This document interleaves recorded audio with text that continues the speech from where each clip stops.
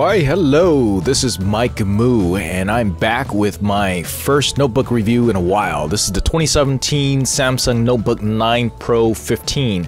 You get a lot of awesome features in here for a pretty decent price. It retails $12.99 US dollars here in the States, and you get a bit of a discount if you are a student. Sold exclusively right now on Samsung.com and Best Buy. Check out the specs here. It's got a Core i7 dual core, 16 gigabytes of RAM, a discrete graphics card, and it is a 2-in-1 notebook, obviously with the S Pen. So 15 inches, you got a full HD screen. No, it's not 4K and it's not Retina, but the screen quality is pretty good. We'll go into a little bit more detail about that later. I'm a MacBook user myself. I love Apple products and Macs. I switched 5 years ago, but I still use a lot of PCs for work, and they just have a lot more software to choose from. And one of the things I really hated about the Windows notebooks was the touchpad, and this touchpad is actually pretty good. It comes really close to being Mac quality without quite being there. I want to say it's about 80-some% there. The keyboard's actually pretty decent. It's a lot better than I thought it was going to be, given how thin this notebook is. And it is also backlit, and there are several distinct levels that you can choose from, but it actually slides all the way if you manually adjust it. But if you adjust it from the keyboard itself, there's about 4 different levels. I like to say the ergonomics of the keyboard's actually pretty good. The visibility of the screen is excellent. Overall, I give this really high marks. If I was a MacBook user converting to Windows and I wanted a 15-inch notebook, I want to say this one's for you. You can't really beat it for the price and the features. Taking a quick look at the ports, it's kind of unique because it has a USB-C port that you can use for charging as well, but they don't give you the AC adapter for that. You can get that separately. You can get one that supports up to 60 watts. It also only has a micro SDXC slot and 2 USB 3.0 slots over that you can use, which is much better than what the MacBook Pros are currently doing right now. The backlighting's okay. And the keyboard's also okay as well. I find that I type better on my MacBook, but I've only been using the Samsung Notebook 9 Pro for about a month, so I haven't quite got used to the key layouts yet. One thing I really love about this is that it features the Windows Hello sign-in, and it's fast. Okay. Let's talk a little bit about the graphics and the screen here. I did a quick test on the monitor. It gives out a 94% of sRGB, which is pretty good, so it's pretty decent for us photographers, but it's only 71% of Adobe RGB, so it's not bad, right? When you have a price point of $12.99, there's a couple limitations I gotta give you, and that's gonna be one of them. However, I don't have a whole lot of complaints about the screen. Although that there is not a really great anti-glare coating on there. And I'll show you a little bit later in the video, near the end of the video, when I compare it with the MacBook. But, you know, the notebook is really slim. It's really lightweight. It feels really well built. It's got aluminum alloy exterior, and in my opinion, it looks pretty darn good. So Samsung has been taking some notes coming from what the MacBook does. Right. So, one thing I should mention is that the touchpad area, for whatever reason, I tend to keep my hands kind of close to the touchpad sometimes. So when I'm using it on my lap, sometimes it's a little bit sensitive and it'll jerk the touchpad screen around. That may or may not be an issue for you. I like the ability to use the S Pen when navigating if I want to, but in reality, I really haven't used it that much. Maybe because I haven't gotten used to being able to write on a screen coming and using the Mac for the most part, even though I do use an iPad Pro with the Apple Pencil. But I do love the ability to use the S Pen, and I use that for taking notes. This is quite responsive. And it is Wacom-based technology, which, in my opinion, is the best because, well, it is based on magnetic technology, which does not require any battery or power or charging in the pen. So that allows the pen to be a little bit cheaper and you don't have to worry about charging it like you do with the Apple Pencil. And Wacom has been around for a long time, so you could use any number of pens on there on this unit. So you could use any of the other S Pens. However, this one is 0.7 millimeters, and it is super responsive, and it even has tilt response. Okay, the thing is, the pen that's included in here is really skinny. It's too skinny, and that's because look how thin the notebook is. All right, let's take a look at some performance numbers. I ran PCMark 10, and we get a total PCMark 10 score of 4,155. So let's break this down a little bit about the detail scores. And I gotta say that during my course of the I'm on the third week now of using the Samsung Note 9 Pro 15, I've been very satisfied with the performance given the price, the features, and the quality of everything in the construction. It's just been really, really good. So a 4,155 is a pretty darn good score. It's kind of what I was expecting. As you can see, the scores right here for the essentials, 8,061, and then we have productivity at 7,200. This is a fantastic machine for students, by the way, also with the addition of the S Pen, and also really great for just general computing. This is really fantastic. The only thing holding it back, of course, is the digital content creation score, which only scores a 3,356. And I want to say that it's due to the rendering mostly and the video editing score that really brings it down, and that's because it's only got a dual core processor. It might be a Core i7 latest, i7-7500U, but that is only a dual core. And you really want more cores when you're doing stuff like rendering, right?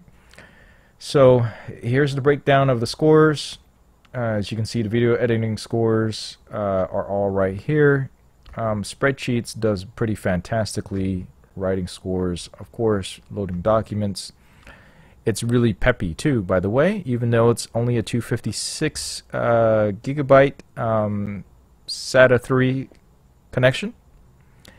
And here's the web browsing score. Of course, it also does very well. So, of course, I showed you the basic system information earlier. It's right here. You have the Intel Graphics 620 plus the 540 Radeon graphics. And yeah, so that is pretty much the full-on test. All right, so that's the score. All right, now let's go back and let's take a closer look at this unit. Here's the information directly from Samsung. I should mention that this laptop is only available through Best Buy at this point in time. Best Buy and directly from Samsung. If it does end up showing on Amazon, I'll definitely link it down below, but those are your only two options at this point. And in fact, I actually know Best Buy has a special offer going on this right now for students. I think you get an extra $125 or $175 off, which really makes this a no-brainer. All right, next major thing everyone wants to find out about is about the S Pen. The S Pen is fantastic. This is not the first notebook with the S Pen, and I just took the S Pen out of notebook, and whenever you do, this is what pops up. There's a little control panel here on the right-hand side where you can then choose Create Note, View All Notes, Smart Select, Screen Write, or Show Window. All right, this is for, I believe, for presentation.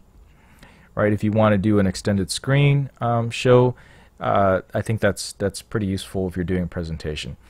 So that actually goes away after you select something, but to bring it back up, I just have to press the single button, the single and only button on the S Pen, and it brings it right back up there, and then I can go ahead and choose another one of these nice options here. All right, Create Note allows you to go ahead and dribble draw notes or draw. All right, it's actually pretty useful to take notes, but I prefer OneNote.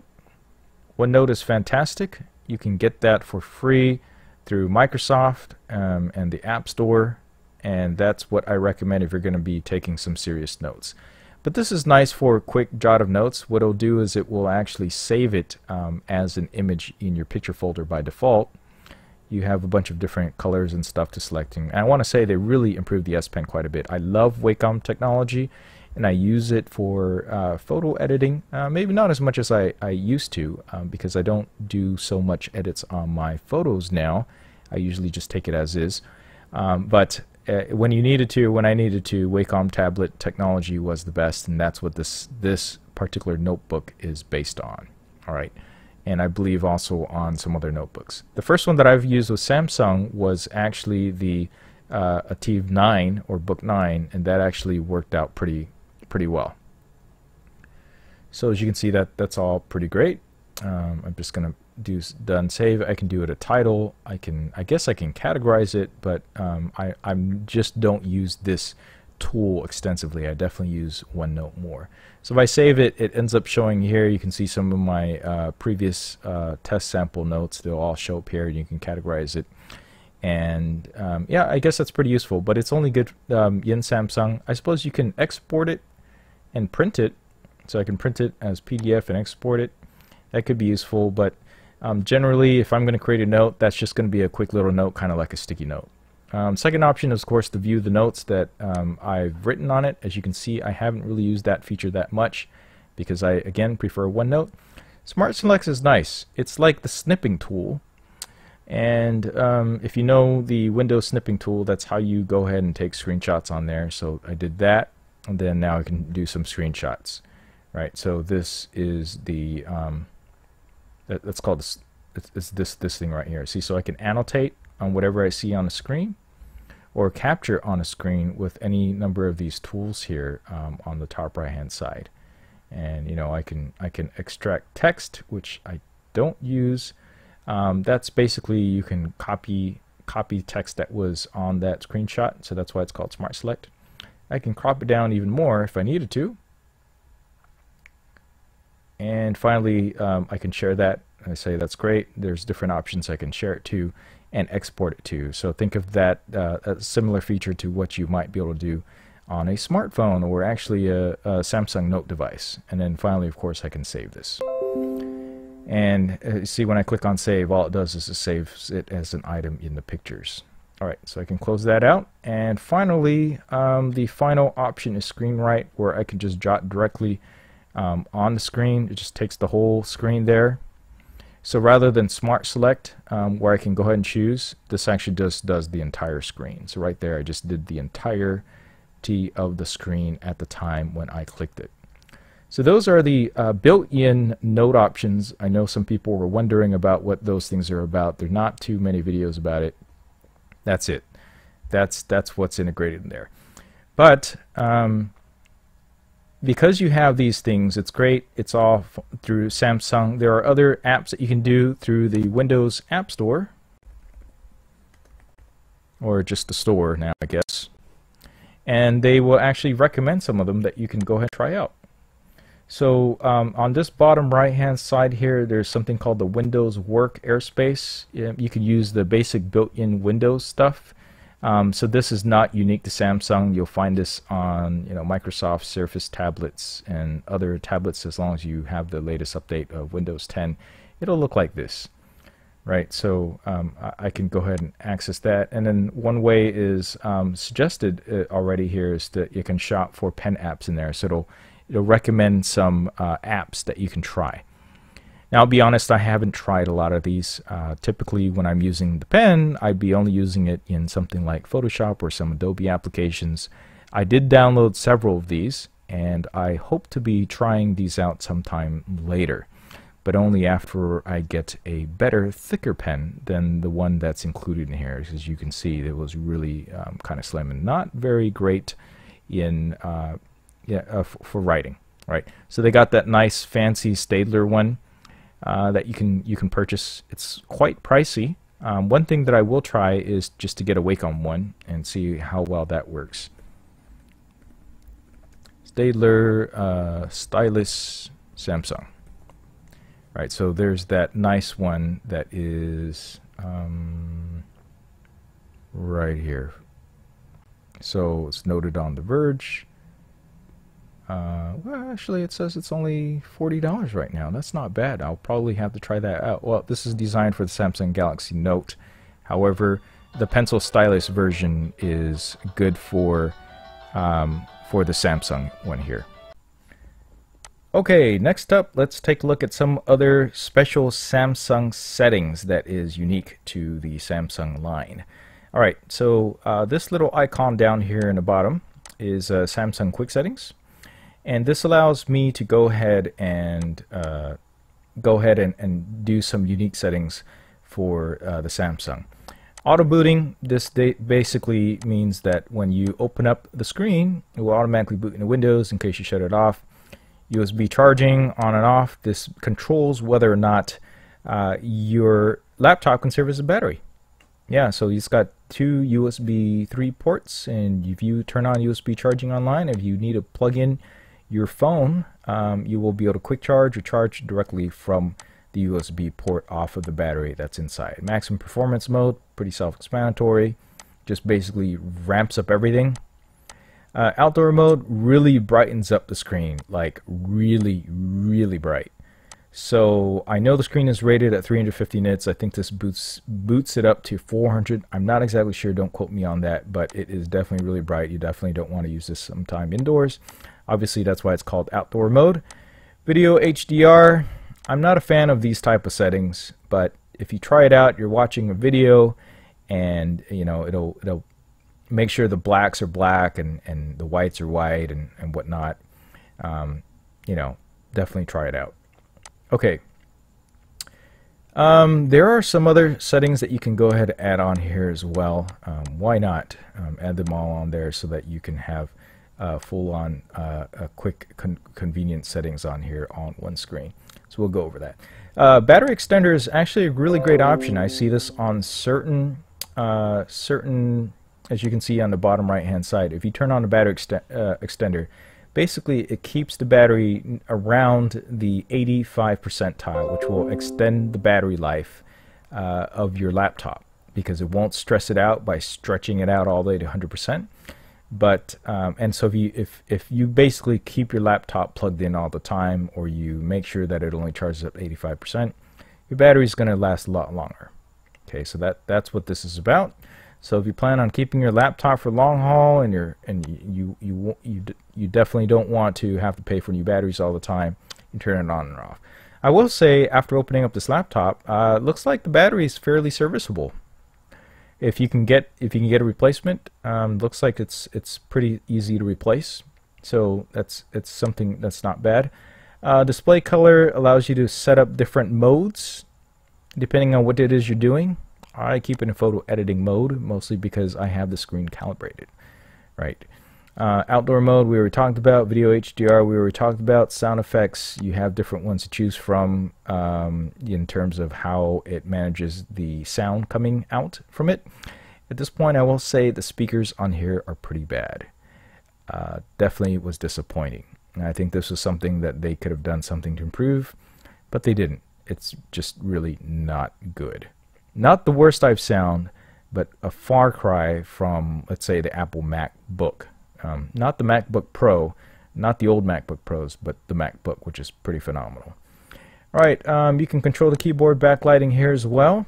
If you do the key toggle from the keyboard, there are actually low, medium, and high and off.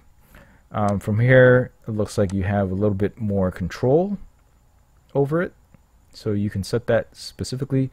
Beauty camera, this basically tries to smooth out your face. This is pretty common in Samsung cell phones for the selfie webcam, or selfie, the front-facing screen camera. I know girls love turning this on a lot because it makes them look a lot younger. So that's built into the Samsung here. So I guess that is a nice little feature for some of you. The auto booting, we talked about that already. The silent mode reduces the fan noise that users can use without hearing any noise. It's not bad. I actually never had to use this because this laptop is fairly silent. There are two fans in there, but I can barely hear them even when I tried playing some games on here. Okay, so here's the USB charging. So it's explained over there. The power management is actually explained here with the maximum performance mode. There's an FN+Q key setting that you can go ahead and use to toggle that on and off, right? Network, This lays out the best access points around close by. So this is the Wi-Fi that I have close by. Display settings gives you a little bit of information on here. Audio lets you know about the standard sound effects, keyboard input, and then the beauty camera. All right, so those are specific Samsung settings that you will find unique to here.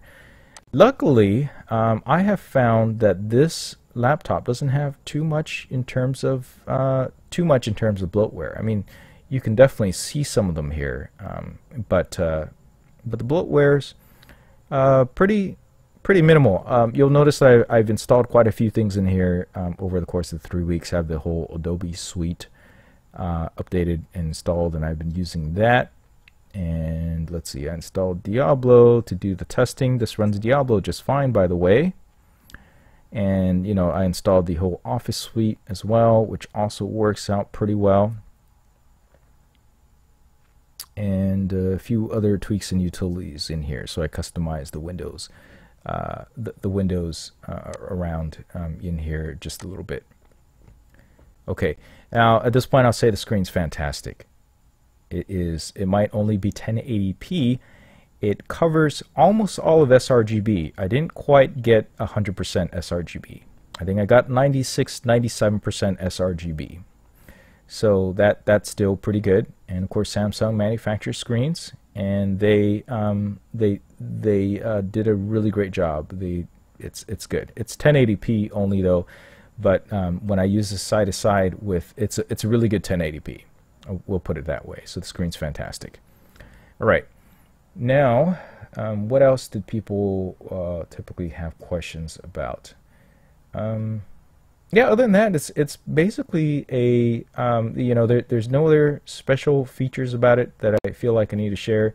The S Pen's fantastic. It works out really well with OneNote and the Pen app so far on here. I'm a little bit disappointed though that Microsoft has actually did away with some writing features on Microsoft Outlook, but that's in a whole totally other separate video. All right, so again, I recommend using OneNote for all your notes. It's the best. Yeah. Okay, so OneNote's great. Again, everything's really peppy, really fast. Let's show off a. Let's go ahead and show off Elder Scrolls Online. So this is passable, right? It's not. I mean, the GPU AMD 940 is passable. You're not going to get super mad frame rates, but you're going to be able to play basically all the Blizzard games just fine. And you know, you'll get roughly maybe 30 frames per second, roughly around there, on pretty high settings. So I have to apologize about the section where I was trying to record at the same time while playing some games. You can take my word at it that it does a decent job. This is not a gaming notebook, but for something this thin and skinny with that battery life, it's actually pretty decent. Now, comparing with the MacBook Pro, I find that this is actually lighter, and I'm comparing this to the MacBook generation 2012 all the way up through the 2015 generation. That was before they switched to USB-C. I do miss out on the SD card slot, which is obviously available on my unit here. And so that's one thing I miss. The screen anti-glare coating is much better on the MacBook Retina, and is as is the screen, because of the resolution. But the sRGB value on this is actually higher than my MacBook from 2012. So as a MacBook user, I think that this comes really close, and because Windows 10 has gotten so much better over the years, if you are on the fence about whether or not you want to get the latest MacBook Pro Retina 15 and spend so much money on it versus spending $12.99, if I had to do it over again and this was out and available and I was already a Windows user and I didn't know what the Mac was all about, I'd go ahead and get this. Plus, you get the S Pen, which is going to be great for taking the place of a tablet that you might want to write or take notes on. So I give this thumbs up. I definitely think you should check it out. And if you're a student, get that nice discount from Best Buy. And let me know what you think after you get it. Let me know if you really like it or if you have any problems with it. All right, thanks for watching, and I will catch you in the next video.